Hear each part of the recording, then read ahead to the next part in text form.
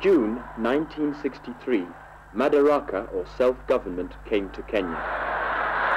Prime Minister, the Honorable Jomo Kenyatta.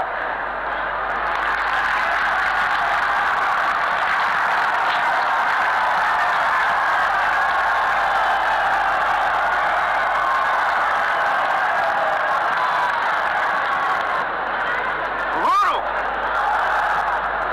I, Jomo Kenyatta,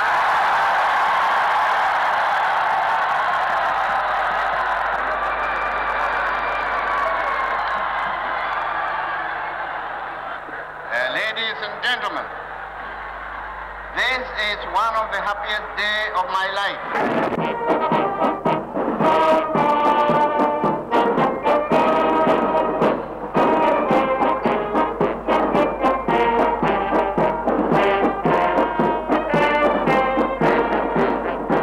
Madaraka Day commemorates the day in the year 1963 when Kenya attained internal self-rule.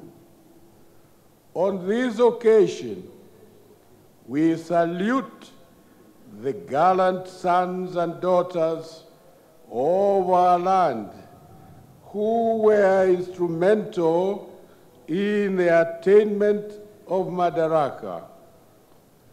We hail their patriotism and vision of a prosperous Kenya free from any form of colonial bondage.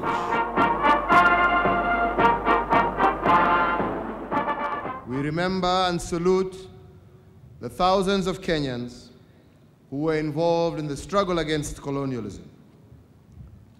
We salute the men and women who made huge sacrifices so that we can enjoy freedom and liberty today.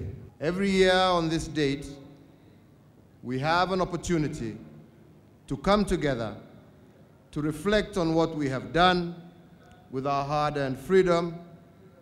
We have an opportunity to dedicate ourselves afresh to the patriotism, selflessness, and diligence that marked the struggle for independence, and an opportunity to renew our commitment to the task of building a prosperous nation that is freer, stronger, richer, and fairer than the one we inherited.